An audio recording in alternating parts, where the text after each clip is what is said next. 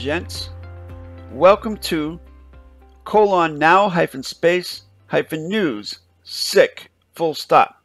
I am your host, Jason-Matthew Glass, and this is a new program, a new show, in which I'm going to take a look at the daily headlines and look at them from a grammatical perspective, identifying the modification in the adverb, verb, adjective, pronoun grammar, as well as look at some different angles on how that grammar may or may not be construed.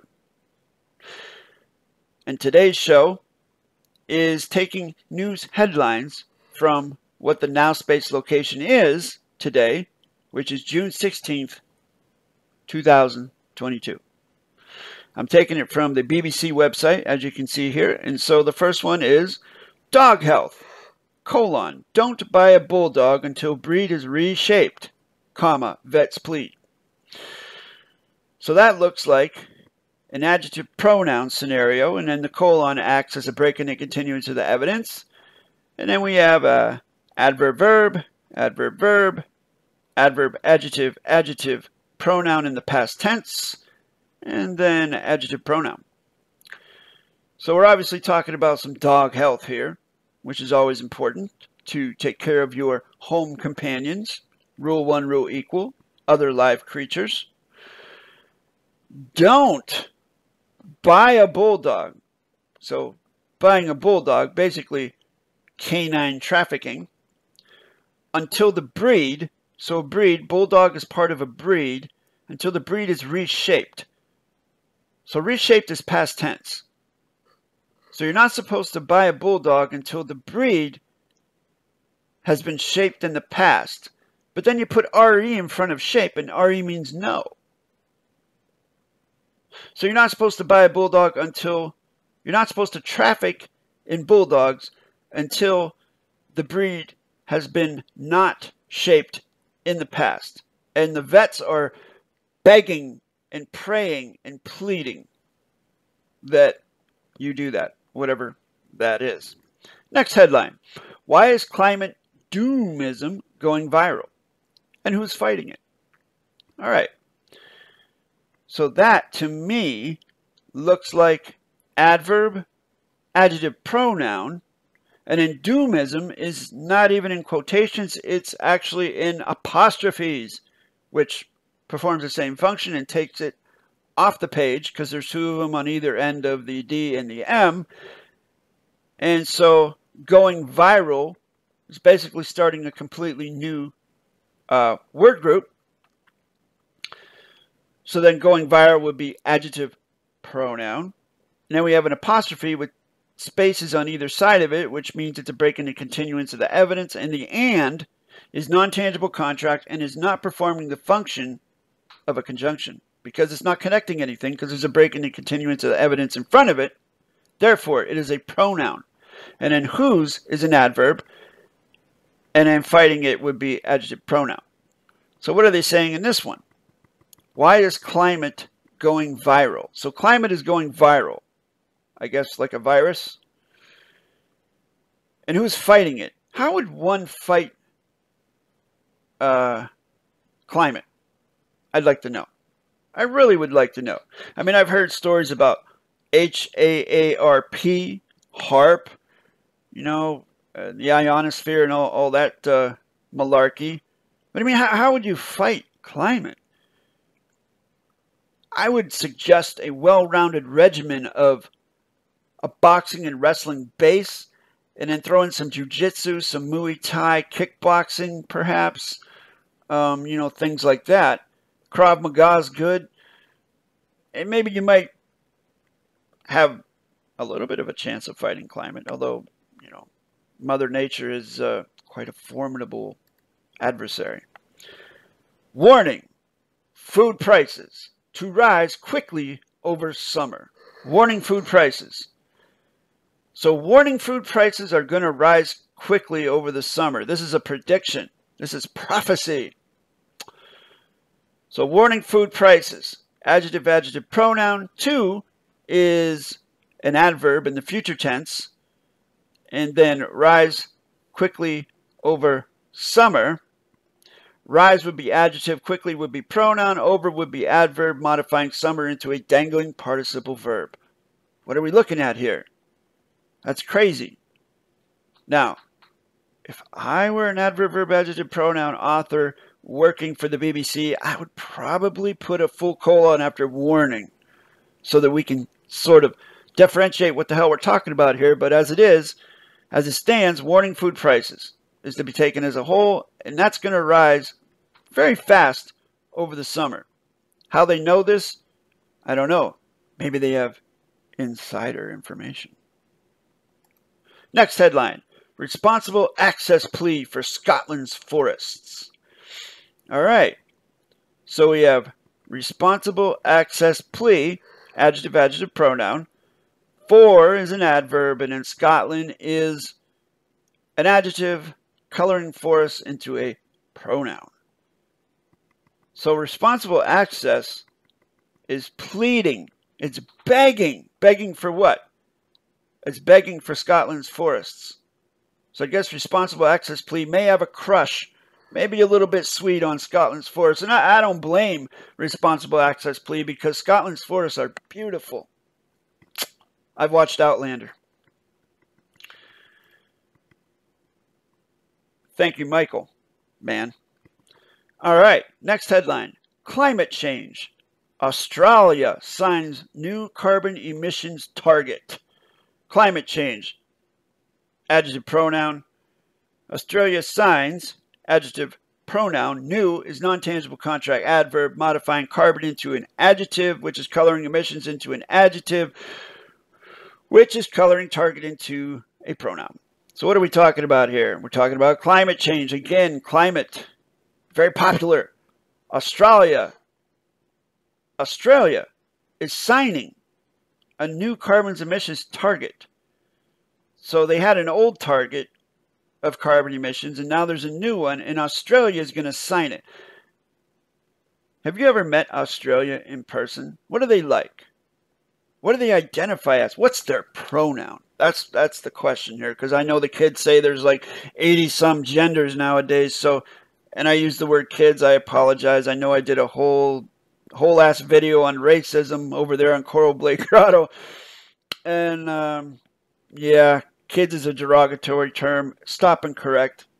I apologize for that. The children, the young folks today, say that there are over 80 genders, which is news to me. So I'd like to know, has anyone ever met Australia in person? And if so, you know, get back to me on that one. All right, next headline. Plastic waste. Bristol-wide refill cup scheme launched. So again, we have adjective, pronoun, and then we have a whole bunch of adjective, adjective, adjective, adjective, pronoun in the past tense. So we're talking about plastic waste. So plastic is wasting something.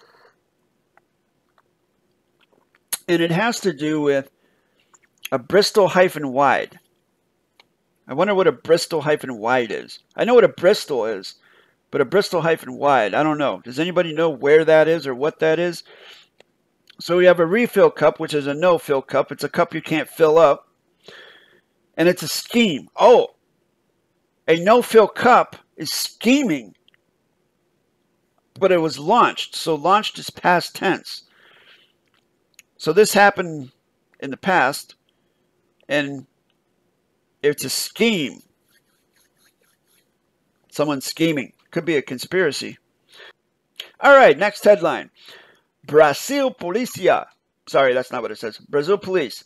Suspect told us where pair missing in Amazon are buried. Ooh, even by adverb, verb, adjective, pronoun standards, that is horrendous grammar.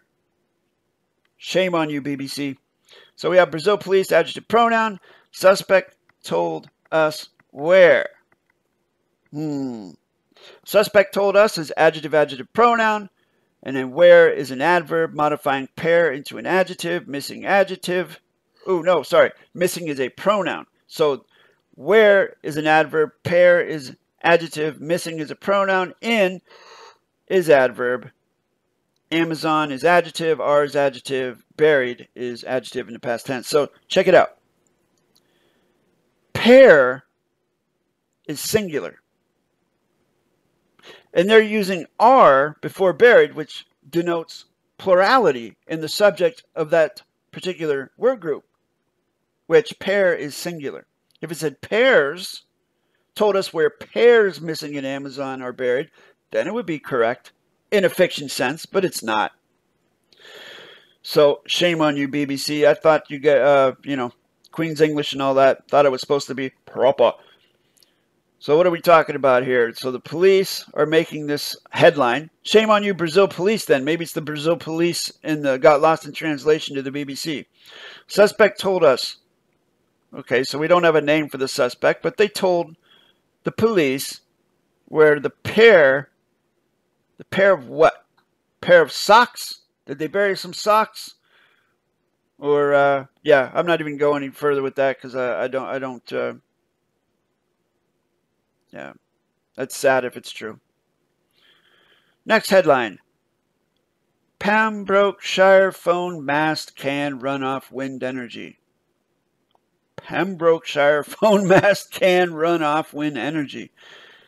Adjective, Pembrokeshire, phone, adjective, mast, adjective, can, adjective, run, pronoun, off, adverb, wind, adjective, energy, pronoun. So it looks like Pembroke phone mast can run off wind energy in the same way that I can run trespassers off of my yard with a 12 gauge. Good for you, Pembrokeshire phone mast. Keep that wind energy away. We don't need that here. Next headline. First pictures of earthquake hitting Japan. Ooh. Jeez. God darn it. First pictures. Adjective pronoun of is an adverb modifying earthquake into an adjective. Hitting, adjective, Japan, pronoun. Viewer caution. That's why this picture isn't coming up here, because I don't want to offend anybody, because seeing anybody get hit is disturbing to me. I think there's too much violence, and I don't want to see an earthquake hitting Japan. I mean, what is it doing? Is it doing some grounding and pounding or sprawling and brawling? I mean, what kind of hits are we talking about? We talking about hooks? We talking about crosses? Are they using a weapon? I don't know. Is the earthquake using a weapon? Is it, I don't know. In any other case, it's hitting Japan, and I feel very bad for Japan. And I hope, Japan is famous for its martial arts, so hopefully they're using some of that karate to defend against that earthquake there, because it's no fun being hit. Royal Society of Chemistry report says racism pervasive. Pervasive is again in apostrophes, which takes it off the page. So we have adjective pronoun, adverb, adjective, adjective, adjective, pronoun. So let's take into account the honor and the grace, and we'll say that pervasive is there. So the Royal Society of Chemistry report says, ready for this? This is the Royal Society of Chemistry report. Racism pervasive. All right. Whatever that means. The Royal Society of Chemistry, I hope, can speak better than the BBC did with that mix-up with the verb in the other headline there. The neighborhood leading a green energy revolution. Ooh. Well. First of all, just looking at that, I see some racism here, because we're talking about color, and anytime you talk about color, it's racist. You're giving favoritism to one color over another color. The neighborhood leading. Adverb, adjective, pronoun. A green energy revolution. Adverb, adjective, adjective, pronoun. So we have the neighborhood is leading. A neighborhood can lead. Have you ever met a neighborhood? What's your opinion of neighborhoods? And what's their pronoun? I'd like to know. Green energy no evolution. RE means no, and then we have volution, so it's not turning. And, you know, what's so special about green energy? What makes you want to put green energy in front of, say, for example, purple energy or blue energy or gray energy, brown energy? I mean, seriously, folks, what's color got to do with it, right? So, thank you very much for joining me for this inaugural episode of :now-space-news sick period. Let me know what you think in the comments. I'm going to try and get some better headlines next time. BBC's a little bit boring, so we're going to try and liven it up next time and pick some juicy headlines for you. Thanks for watching. Catch you next time.